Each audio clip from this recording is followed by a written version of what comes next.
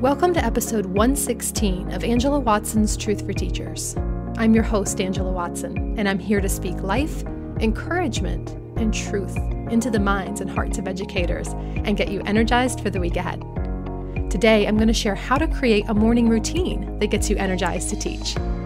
Visit truthforteachers.com to get a printable PDF version of the transcript for this episode and a brainstorming sheet to help you plan out your ideal morning. So Truth for Teachers is now back for season 7, and I'm really excited to kick things off with a focus on new habits for the new year. Now, I normally begin the podcast season with a super deep and heavy topic because I've been ruminating on the state of education for a few months with no podcast outlet to express myself. And I feel like I'm just going to burst if I don't share whatever rant has been building up in my head. And if you like those very passionate, very deep episodes, no worries, I will not disappoint this season. I've got that coming for you next week, actually. I'm on a new mission about shifting school culture. You're going to hear all about that and how I'm hoping you'll participate in this mission too. So that will be coming next week in episode 117. But I wanted to sort of ease into this new season first by talking about something else that I'm really passionate about right now, which is the mindset of high performers and daily habits that create more enjoyment and effectiveness.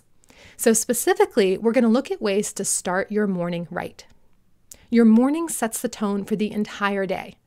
In many ways, your relationships and interactions with students, your productivity, every part of your day really is impacted by the way that your day begins. If you want to be your best self in the coming year, if you have goals for getting healthier or having more balance or whatever it is that you're wanting to accomplish or prioritize, I promise you that thinking about how you structure your morning routines is one of the most powerful ways to help you accomplish those goals. And the good news is it's also one of the easiest ways to get yourself some positive forward momentum toward those goals. Let me explain. There's a lot of talk about the importance of morning routines amongst entrepreneurs because when you're running your own business, you don't have anyone to create a schedule for you. So it's very easy to waste time and to fall into bad habits. So this is something that I have to be very aware of myself. And I've done a lot of research into this and given a lot of thought to this topic. However, it's not something that I commonly hear discussed in teaching circles. I think for most educators, having to be at school so early means that the morning routine is basically just getting yourself and your family out the door as quickly as possible and making sure that you're in that classroom before your students are lined up outside the door waiting for you. So I'm going to walk you through the steps for planning your morning routine with more intentionality. I'm going to explain everything here in this episode, and then if you want a printable version, so a PDF that you can download and keep, as well as a brainstorming sheet that will help you plan out your morning, just go to truthforteachers.com and click on episode 116. You can also just click the link that's in the show notes. So hit the information button for this episode in your podcast player, and you can click right through and you'll be able to download that. As a teacher, I had to be at work at 7:30 in the morning, and the kids came in the door at 7:45. So I understand that pressure of feeling like you don't have even a minute to yourself before the day is in full swing. I really had to learn the hard way about the importance of morning routines for teachers. By nature, I am not a morning person. I think I've sort of become a morning person as I get older, and I actually don't mind waking up early at this point. I actually like to do it now. I feel like I do my best thinking, my best work first thing in the morning at this point. But that was definitely not the case when I was in my 20s, or even really my early 30s. I would set my alarm for the latest possible time, and then I would rush around like a madwoman trying to make sure that I wasn't late. So I was teaching in Fort Lauderdale at the time of the story that I'm about to tell you. And I had a pretty short commute at that point, but I had to cross over train tracks and a drawbridge to get to my school. So if a train came or that drawbridge was raised, it threw me behind by at least 5 minutes. And I didn't have 5 minutes to spare. So any unexpected interruption or any sort of disruption became a big problem. Because I left myself with no margin and no buffer time, something as simple as a train crossing could ruin my whole morning. And even without the train, I only had a couple of minutes to myself to breathe before the kids came in. Just a few minutes to prepare for all that hustle and bustle that a room full of third graders brings to a room first thing in the morning. I would still be half asleep myself, and it would take me a good 30, 45 minutes into my first lesson before I would feel like my head was really in the game. So after about the 11 billionth time of sliding in the school doors just before that teacher's first bell rang, I finally decided I was going to change my morning routine, and I began setting my alarm for 15 minutes earlier. That would allow me to leave the house 5 minutes earlier, which means that I didn't have to stress if there was a problem on the roadway, and I could use the other 10 minutes to do something that would put me in the right mindset. So I started sitting out on my apartment balcony in the mornings and either reading something that would put me in the right headspace, maybe reading the Bible or reading an uplifting book or listening to calming music and just sort of looking out over the palm trees while I geared up for the day mentally. I also had a giant mug of coffee, so the caffeine would kick in before I arrived at school instead of after. When I tell you that having that 10 minutes to myself in the morning, 10 minutes to just sit without anyone calling my name, without anyone asking me for anything, 10 minutes to breathe, 10 minutes to mentally prepare for the day and drink some coffee. When I tell you that made the biggest difference in my mood and my mindset and my effectiveness as a teacher, I am not exaggerating. Even my colleagues noticed. The teacher next door was like, "Angela, you have so much more energy lately. You used to walk into school sort of dragging and not wanting to talk to anyone until after 9 a.m. What changed?" Being intentional about how I started my day and creating this motivating morning routine was the simplest thing that I ever did to improve my energy level and to improve my attitude toward teaching. Having an extra 15 minutes to sleep would not have made that same difference. I'm certain of it. It was completely worth it for me to get up a few minutes earlier and make sure my head's in the game. So I want to encourage you to create a morning routine that works for you, no matter how much you feel like you are not a morning person, and no matter how early you're already having to get up. You might have children or other family members who get up at the crack of dawn, and having to be up before them could be a real challenge for you. I'm not saying this is going to be easy necessarily. I'm saying it's going to be worth it. Figure out if there is a way that you could wake up even 5 minutes earlier to give yourself time to mentally prepare for the day. So once you've made this commitment to set your alarm a couple minutes earlier to ensure that you have that time for yourself, set your intent about how you want to use that time. What does a smooth, productive morning look like to you? How would you like to begin your morning in an ideal situation? Now, I'm not talking about waking up on a beautiful island somewhere where you don't have to work. I'm talking about in your regular life, on a regular workday. What would be the most pleasant, productive way to begin your regular routines?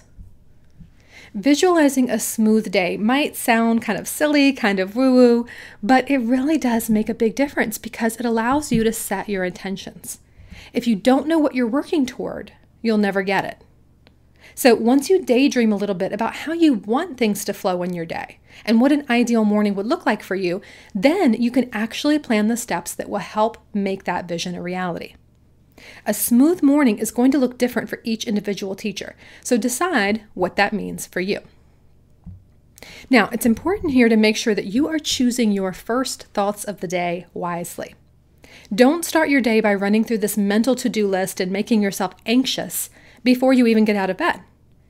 I used to do this, and I replaced that habit by thinking about all the successes from the day before.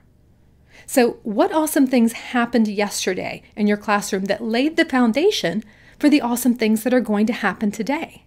That's what you want to think about when you wake up in the morning. I try to be present in those early morning minutes when I'm first waking up, rather than allowing my mind to rush ahead to all the things that I need to do. That can create overwhelm before I've even gotten out of bed. So practice choosing your thoughts when you first wake up.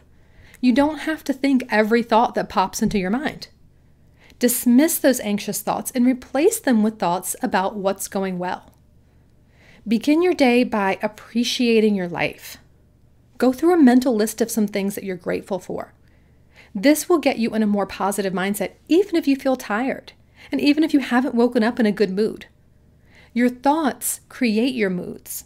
So choose to replace those negative thoughts that arise when you wake up with thoughts that are more energizing and more motivating. It's also important to begin your day with a habit that makes you feel balanced and happy. And generally, that means not checking your phone. A lot of us are in the habit of reaching for our phones the moment we wake up. But checking email or just mindlessly scrolling through a social media feed means that you're likely to see something that makes you angry, or sad, or annoyed, or moved to action. And none of those feelings are going to help you start off your day on the right foot and have a productive day.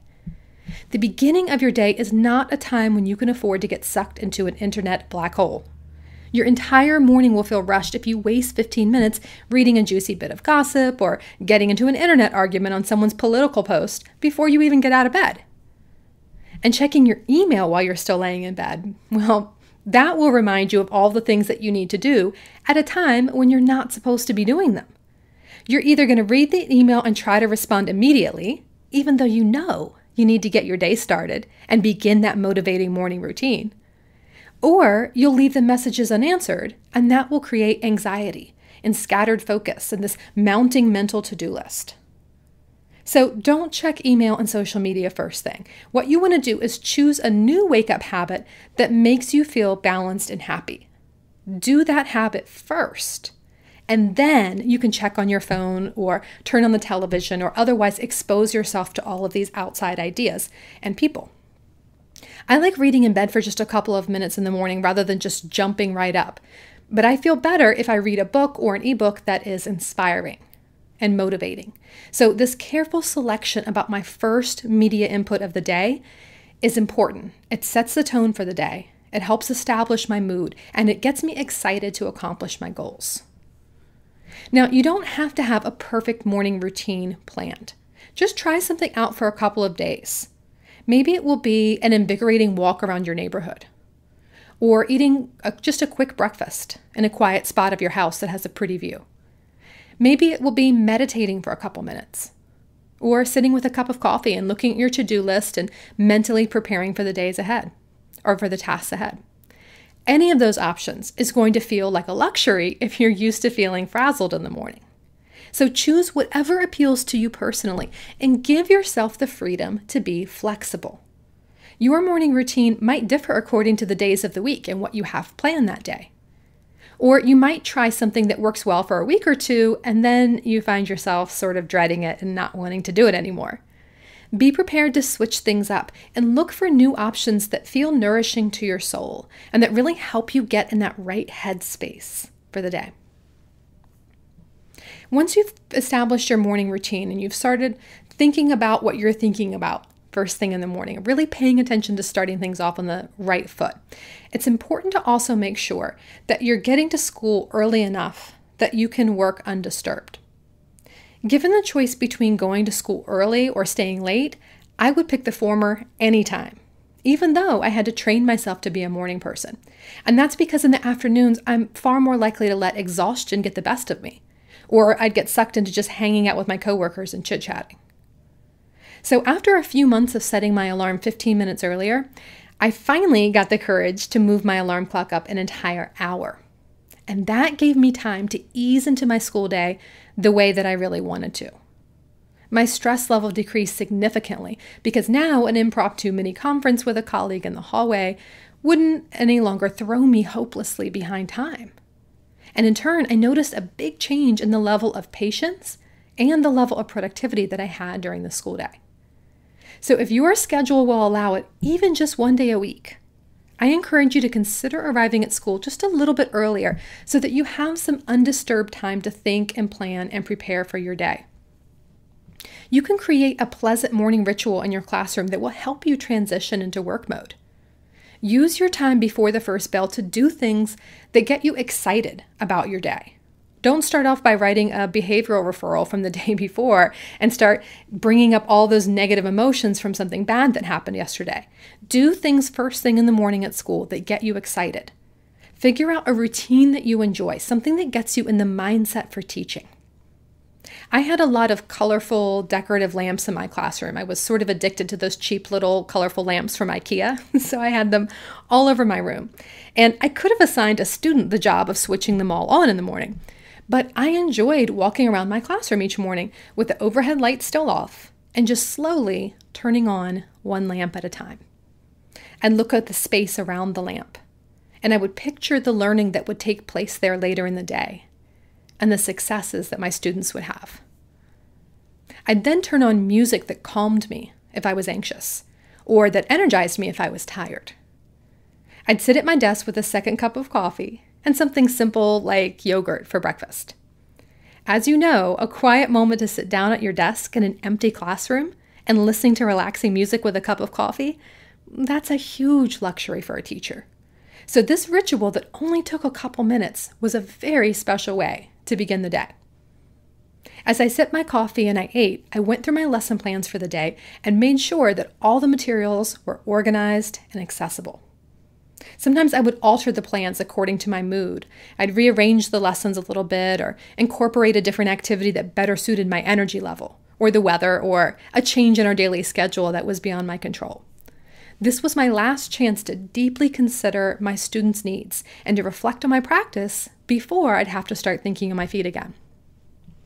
Once my plans were in place and my coffee was finished, I'd turn off the music and turn on the TV. It was tuned to the school's morning announcements channel. So the school played kid-friendly, upbeat music on the channel until announcements started. So listening to that was sort of the start of my transition into all of the activity that would be beginning shortly. I'd do miscellaneous tasks around the classroom, just sort of straightening things up, making last-minute changes to the warm-up activity and that sort of thing. Now, this part might just be an Angela problem, I don't know.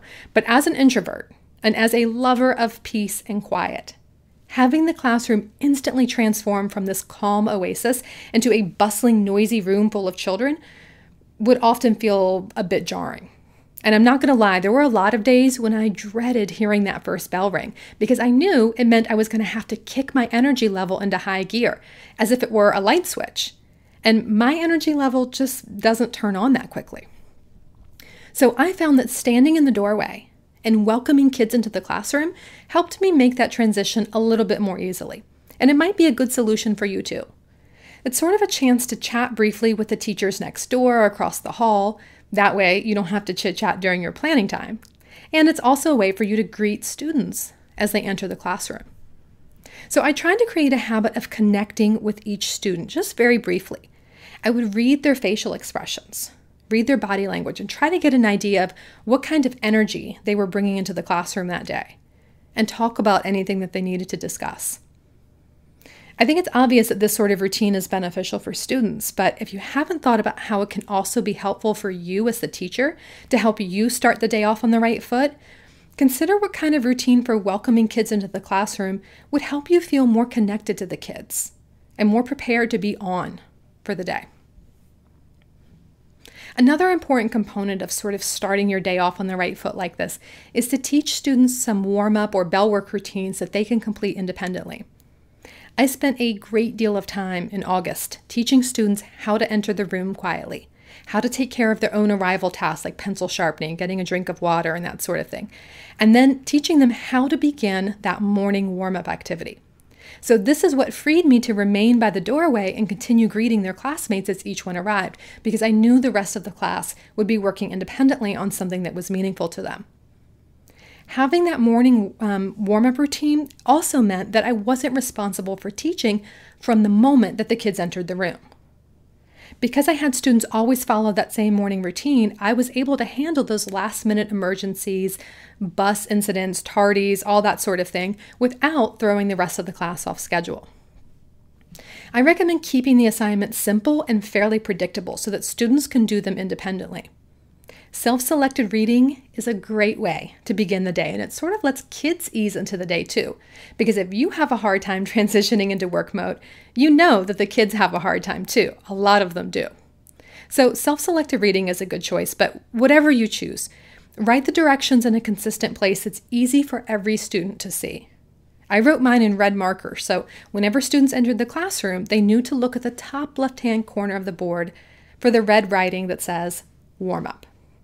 The warm-up might take between usually 5 and 15 minutes, depending on the type of task, and also depending on how long it takes students to trickle into your room in the morning.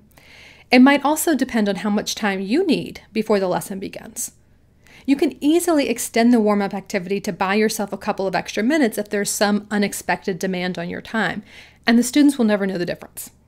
The warm-up is what allows you to wait to begin instruction until you are completely ready and you're completely present in the moment. So to recap the steps here, you want to set your alarm 5 to 15 minutes earlier to give yourself a few minutes. That way you have some time to yourself before the demands of the day begin. Once you're used to that routine, you can slowly lengthen that amount of time if you want to, stretch it up to an hour or so to give yourself even more time to prepare. Set your intent. Think about how you want your day to flow. Envision yourself having a smooth, productive day. Choose your first thoughts of the day wisely.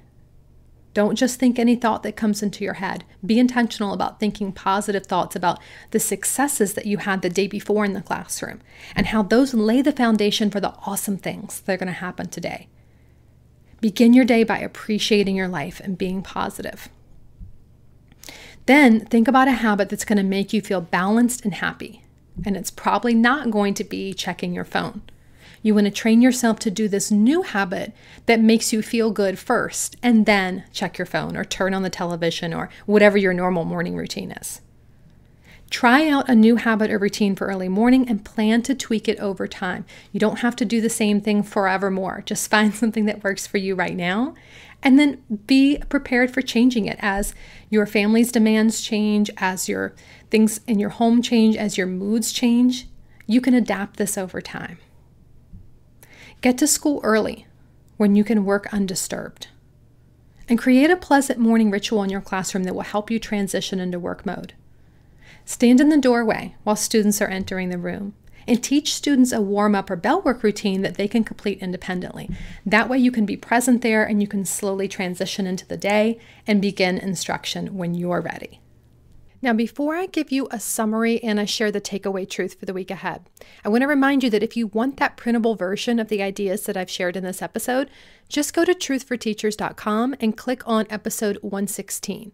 I'm also providing that brainstorming sheet that will help you plan out your ideal morning.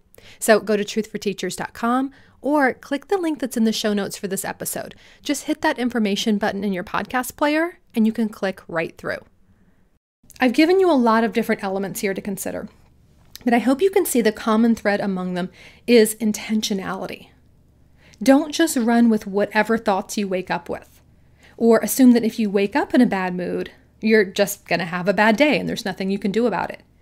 You can choose your thoughts and you can choose your habits.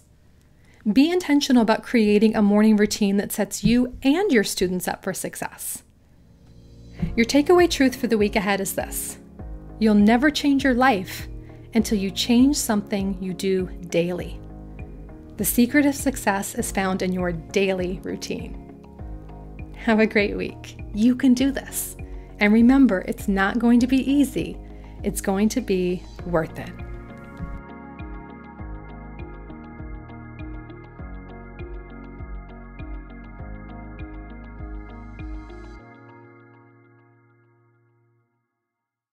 Want more than just a weekly podcast episode from me? I'd love to also send you a weekly message of encouragement via email. I'll reach out each Sunday evening with a short message that's designed to help you feel more prepared and inspired and motivated for the week ahead. It's not a newsletter or a bunch of announcements. This goes out to over 85,000 educators. So I put just as much thought into crafting this weekly written message to my email list as I do into crafting my podcast episodes. And it's entirely unique content that you won't find anywhere else online. Just go to thecornerstoneforteachers.com/subscribe and you can sign up. That's thecornerstoneforteachers.com/subscribe.